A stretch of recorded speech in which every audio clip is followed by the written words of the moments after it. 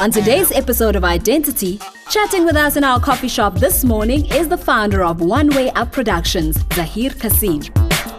We then head to Winterveld to dance with the Golden Youth Club. What's APPenning features the review of a cooking app, Yum Yum. We also check out a Rastafarian documentary entitled Roaring Lion. And Prime Circle plays us out with Doors. I am an individual with an imagination. My inner faith illuminates innovations. In a space with infinite inspiration, I was born free from all incarceration. Incredible, living infallibly, intelligent, outshine with my inner being. This is me, impeccable as ever been. I am you, you are me. This is my identity. Good morning. It's 11 a.m. on a Sunday morning. Lokusho ukuthi isikhathi se-Identity la ku SABC 1. Mina eligama ngingmpumi Mbethe. Kukhona lokusha lesikuphathele kona ku-Identity kuleli viki lelitako. Kepha hlafuna uhlale ulinze. Before we kickstart today's show, World Creativity and Innovation Day will be observed on April 21st across the world, and the goal is to build capacity for everyone to be open to new ideas and to make new decisions that make the world a better place. Bosomabhizinisi netinhlangano letahlukahlukene lokufaka ekhatsi tinkolo kanye nemphakathi wongana babe ingcenye yaleli langa ngaphansi kwesicubulo sekwakha imibono yekwakha lekusasa lelichakadekile. And on today's episode, we have a man who has managed to be innovative by generating new ideas in business. His name is Zaheer Cassim, and he's settling down for coffee with me. Do join us. Zaheer Cassim graduated from Columbia's Graduate School of Journalism with a master's in digital media. He is a co-founder of One Way Up Productions, and he's also on Forbes' Africa list of entrepreneurs under the age of 30. Zaheer, that's a bit of a long intro there you've got. Welcome to Identity. Thanks. Pleasure to be here. I want to understand where your love for journalism started. As a young man, I was at university and I didn't have a lot of friends. And I found my way into the radio station. And, in order to be a DJ, you have to work in another department. Mm-hmm. And all the departments were full except news. So I said, let me take a whack at it. Because, I thought I was going to be a DJ and, talking and all of that. But, I have to jump through these hurdles. Mm-hmm. And I started working in news and I just fell in love with it. You studied in New York. What is the media spectrum like there compared to South Africa? It's very innovative. It's very cutthroat. Mm. You've got to be the best in your game, especially to live and survive in New York. And you'll find that after a couple of years, it's taken a toll on you. So a lot of people go there, they work there, for, like I said, 3, 4, 5 years, and then they leave just because the pace is too much for them. So the journey to going towards New York, starting back here at home, where did you grow up? What was your childhood like? Grew up in an area called Mayfair. It was a predominantly Indian area. And as I grew older, we moved to Houghton. And I went to government school and I finally graduated from Crawford in matric. And throughout my years, I was a very average student and very under the radar. And, most people wouldn't even have guessed that I had the opportunity to go overseas and study. So, life works out like that. Media can be very competitive, not only as journalists or media practitioners of all sorts. How do you stay rooted in your pursuit? I'd say religion has played a huge part in this. I'm Muslim, so one of the tenets of Islam is to treat everybody with respect. And I found that in this industry, especially people on the top, they don't have a lot of time for people at the bottom or people that are growing. And I think that's unacceptable. I think it doesn't matter what business you're in, you treat everybody with equal amount of respect, from the cleaner to the CEO. And that in itself will open up opportunities for you. You have a master's degree in digital media. The digital space is the fastest growing by far. So how can we use the growth of the digital media to enhance development in developing countries? Well, one way that we're doing it is we've teamed up with the city of Tshwane. And we are together with Isizwe and Connect Up. What we're doing is we've given the people of Tshwane free Wi-Fi in areas like Mamelodi, Shoshanguve, Ettridgeville, and the CBD. And by giving free Wi-Fi, you've already given people access to jobs, research, all these kinds of things. What's your take on social media? I mean, we've got a segment called What's APPenning, where we review apps, and there are a lot of, for instance, I have a Bible app on my phone, and we have the Quran available on applications. What's your view on social media and its influence on people in society? It's an amazing tool to keep people connected, to see what's happening. I mean, now if you want to see what's happening in news, you go onto Facebook and you see what your friends are saying, and you see what they're posting. It's an amazing tool. It's going to keep changing. What's hot today is not going to be hot tomorrow. And I think everybody should run with it and use it, but use it cautiously. I wish we had more time. I want to play a quick game with you. If you were the captain of a ship, what would you call that ship? Nabila, after my wife. And if you were to join an emergency service, what role would you want to play? Paramedics, because they, in a couple of minutes can make or break, save a life. And if you were a wrestler on one of those wrestling shows, what would your stage name be? I love The Rock. Oh, I think he's so cool. Zaheer The Rock. It's been awesome having you on the show, Zaheer. Thank you so much for your time and your insight. Thank you for having me. Nitivele ngaye Zaheer, he has done really well for himself, having achieved so much. The sky does not seem to be the limit. Ngiyethemba nawe lapho ekhaya unethethekile wakhuthateka kufeza akho maphupho. Sisajika etitolo ngepha ungayindzawo ngoba masibuya sitovakashela eWinterveld lapho sibona iGolden Youth Club isifundisa ukuthi kudansa nemculo kuwakha njani imphakathi. Ungayindzawo.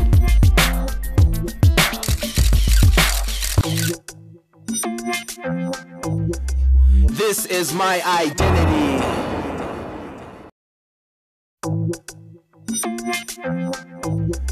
This is my identity. Thank you for tuning into Identity right here on SABC1. I'm Mpumi Mbethe. If you've just joined us, you missed the first part of the show where we spoke to journalist and entrepreneur Zaheer Cassim. But don't despair, we have loads of infotainment still to come, which includes a bit of breaking news. We thank you for constantly sharing your thoughts and stories with us. One such story now features an organization that is making a difference in the community through music and performing arts. A member of this organization, Mzansians, inboxed us on Facebook, and her comment reads as follows. Hi Sis Mpumi, my name is Mzansians and I would like to invite the Identity team to my community in Winterveld, where we uplift the community through music and dancing. We would like to share our story with the rest of the Identity viewers. Looking forward to having you in Winterveld, Pretoria. Lonvombatana uvakala atimisele mbamba ngalomsebenzi lomuhle lowendiwa inhlangano yakhe. Sisijabulele simemo sakhe sapakisha tikhwama sabhekisa emabombo eWinterveld. Asibuke ukuthi kuhambe njani. This is my identity. Sanibonani babukeli emakhaya, igama lami ngingilea kaMtheni, ngihlala la eWinterveld futhi ngililunga leGolden Youth Club eyaqala usisi Noma Johanna Mahlangu. Silana namhlanje ukuzobonisa ababukeli ba-Identity ukuthi senza kanjani la kuGolden Youth Club. Ake sibabone.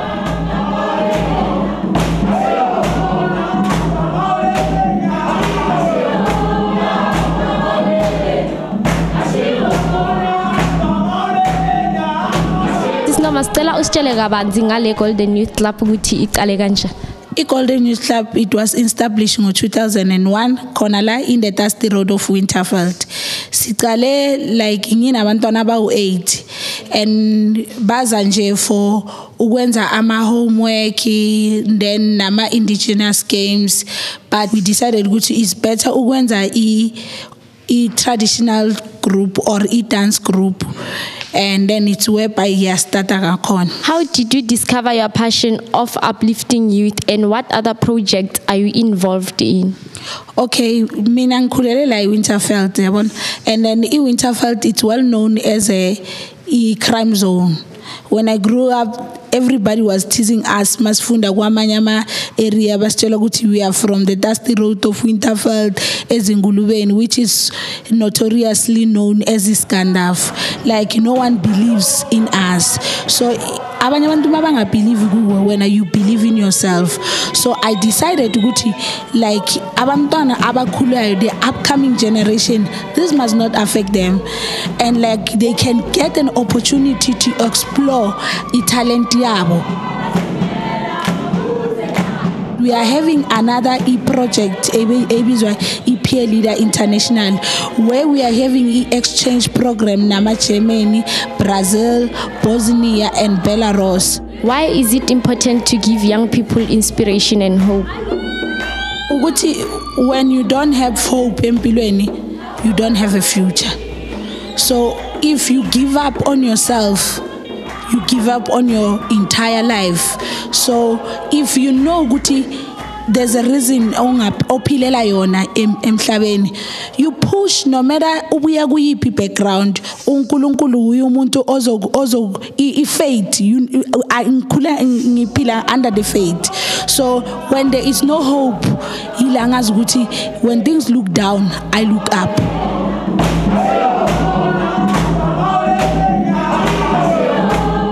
We are here to learn and develop our own, and to learn from the South African life and cultures, and especially from the South African township culture. I'm making special experience for my whole life as a volunteer worker at the Golden Youth Club. While I'm working in different institutions, I'm learning more about the South African cultures. For example, now the children teach me how to sing South African songs. They teach me the language. They teach me the traditional dance. Why decide to join a Golden Youth Club? I joined a Golden Youth Club ngoba bengifuna ukufunda ama skills akhona la ku Golden Youth Club, and then nami kulama skills lawa enginawo lawo engiwathathe kuma organization lawo bengiwasebenzela ngikhona ukuthi ngibanike wona. How important is spirituality, especially when dealing with different kids from different backgrounds? Si youth here South Africa kumele kakhulu simazi uNkulunkulu ngoba masimazi uNkulunkulu uye uzokuvulela futhi nama channels. What do you enjoy the most about the session you have with Golden Youth Club? What I enjoy the most is the activities that we are doing here in Golden Youth Club, like dancing, singing, and performing art. And the food thing is I participate, and the food thing is alive.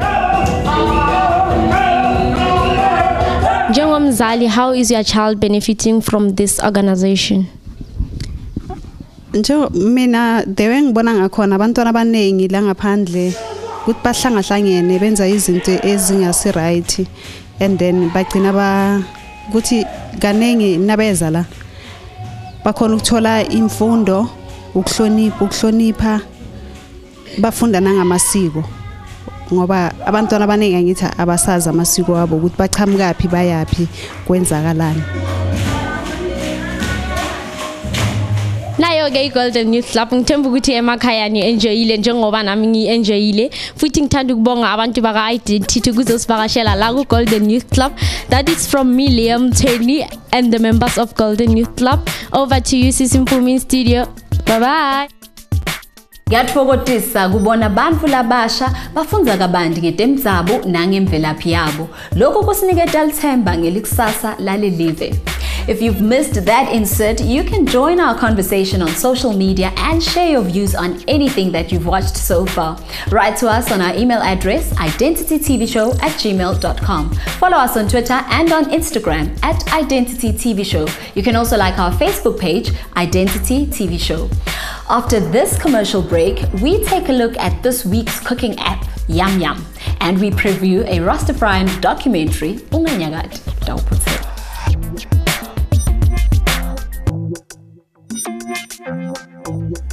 This is my identity.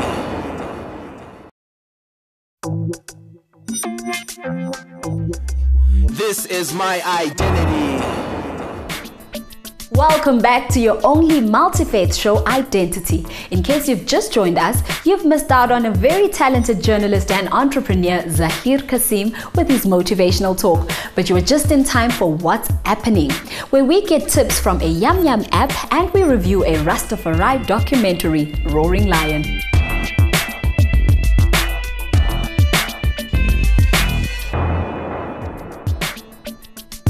If you want to impress someone with your cooking skills, Yum Yum is a cooking app that will leave you cooking like a pro. It definitely caters for all you foodies. It provides healthy recipes for babies, Weight Watchers, and recipes for comfort food. Since winter is almost upon us, let's take a look. Yum Yum Recipes has enough going for it to make you want to cook even more. It's a tasty compendium of recipes that will suit many different occasions and tastes. Starting out, you have a choice of sections to delve into. Main courses are the most noticeable, but you can easily switch over to meat and fish, salads, and appetizers, or browse recipes for specific holidays.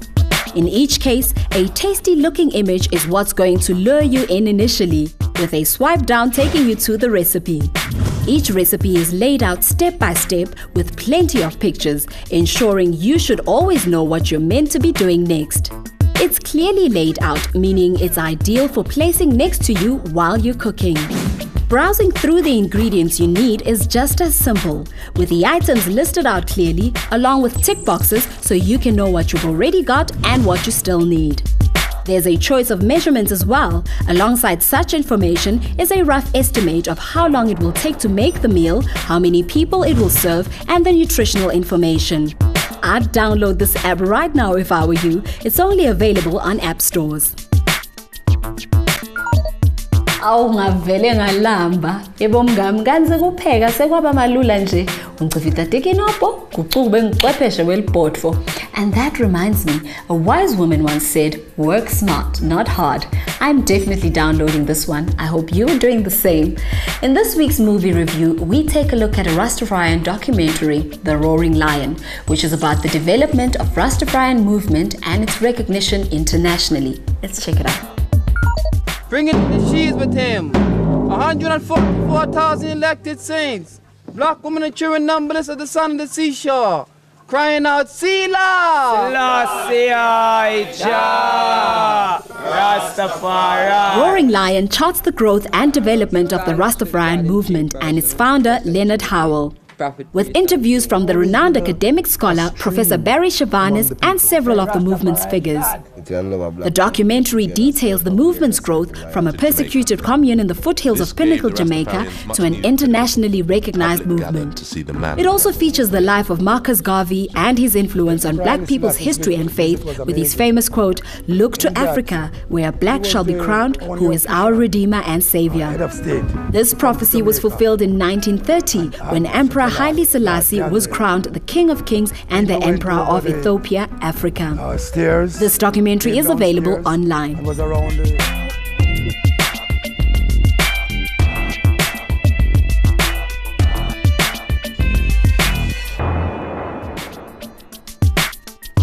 Before we wrap up, it's time for that big announcement that I've been holding back since the start of the show. After 2 seasons of Identity, including 8 episodes of this current 3rd season, I've come to learn and appreciate so much about our diverse and vibrant Rainbow Nation, from different faith communities, religions, organizations, to encountering inspiring and selfless individuals. It's certainly been a blessed and wonderful journey for me. Sadly though, it's time for me to say goodbye as I embrace new opportunities that await me in my media career. New beginnings come with changes, and I'd like to formally introduce and welcome the new presenter of Identity, Viwe Kwala. Sawubona sis. Sawubona Mpumi, kunjani?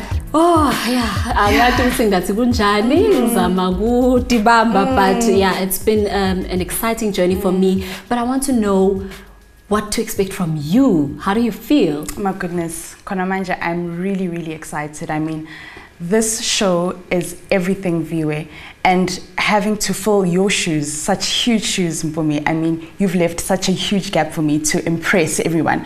But I think the nice thing about a show like this is that you need to be authentic and you need to speak from your heart.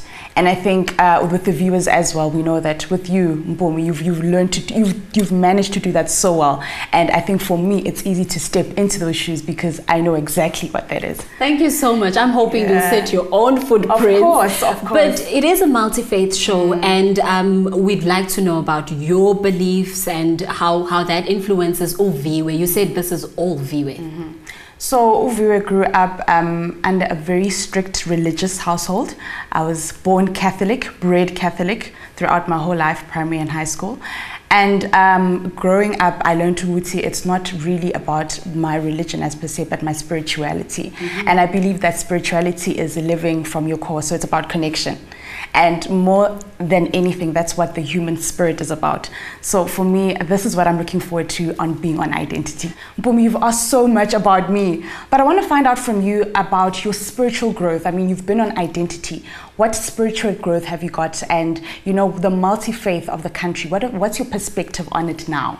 You know, coming to Identity, I'd always co-hosted shows. I did Zoned with Boiti, I did Seskona with Tulu. So Identity for me was finding my own identity, not only through faith, religion, and as you mentioned, encountering people of multiple faith and belief.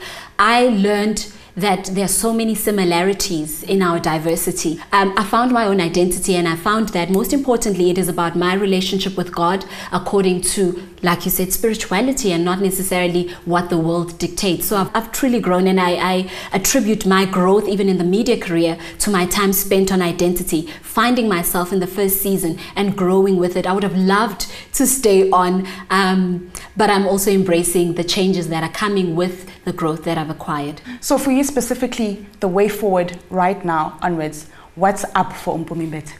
I recently joined Ligwala Gwala FM station during season 2 of Identity, and I was co-hosting the afternoon drive show with Shaba, and I just got the opportunity to move from drive time to breakfast. And I studied journalism, so I've always wanted to tap into the different fields of media, and I'm also tapping into writing and print media. So there's growth that's happening on that side, and with growth, unfortunately, you have to let go of some other things so that you give way to new opportunities, and I'm very excited about that. Well, Mpumi, we are excited here for you on Identity, and we wish you the best in your endeavors in the media career. I'll be watching, and I wish you all the best for the rest of the season and many more seasons to come. Thank you, Mpumi. Thank you so much.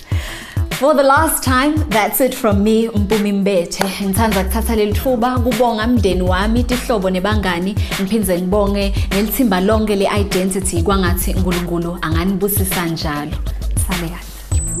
As Mpumi walks through new doors, we wish her the best, and we celebrate her with this music video and dedicated to her. It's Prime Circle with The Doors. Enjoy.